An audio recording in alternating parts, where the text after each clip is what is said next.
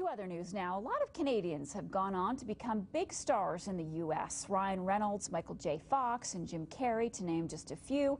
But some Canadian actors say it is now getting harder to find work south of the border because of their accent. They hear us say dollar, and they want to hear dollar. This weekend, several actors took part in a workshop to help them shed their Canadian accents. Many say in this tough economic climate, they will do whatever it takes. Andy Krieger is a voice and accent coach. He joins me tonight from Vancouver. Hi there, thanks for being with us. Thank you, Marcia. Is it Krieger or Krieger? Krieger. Krieger, I got it right. Yes. So, it's tough out there, eh? That was a joke, eh? Marcia, it is. When I grew up in San Francisco and I came to Vancouver when I was 6. When I was in high school, sometimes I would be on the microphone on the PA and kids would say, "Andy, where are you from?" I thought that was weird. How I'm not any different from anybody speaking in Vancouver. But in 1997, I was working for the local actors union, and an American producer said he couldn't hire any Vancouver actors because they were speaking Canadian. He said, "You speak American, you need to try to figure out what you're doing to teach these actors how to speak American." And what I did was I realized that when I spoke, I was putting my tongue and lips in one of 9 or 10 positions to push out air to make every word have a long vowel. I was talking more slowly. I heard you say the word time.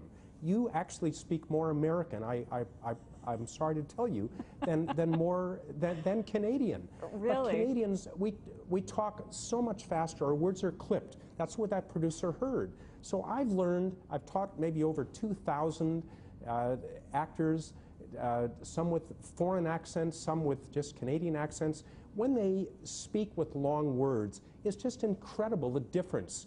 We speak in clumps as an American actor. Our words are long. We get a different kind of intonation. The word dollar, if I just say dollar, well, that's what the American hears.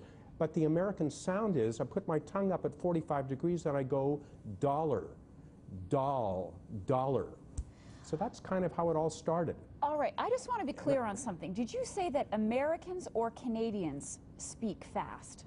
Who speaks faster? Canadians, because we're not using our mouth, as Canadians, we talk much faster. Really, we talk much faster. We don't say yes, we say yeah, but really, if you listen to an American actor, their words are longer, they're speaking with pauses, their words are spoken in clumps.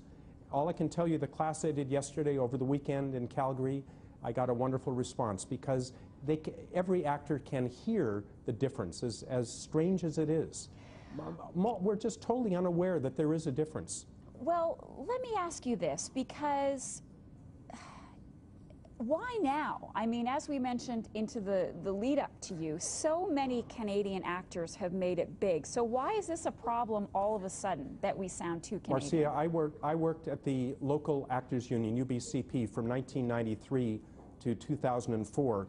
And I'll tell you, on any given day, 10% of the 20% of the actors on any American movie shooting in Vancouver were Canadians.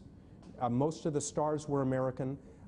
You listed 5 or 6 big stars, but I hate to tell you, there are just scores of Canadian actors, union members of ACTRA and UBCP, who are getting second-tier and third-tier jobs. They're not stars in Vancouver. They don't work in many numbers on movies that shoot in Canada.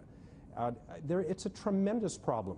There are not a lot of actors getting work across Canada on American films. They have small parts, they have 1 or 2 lines.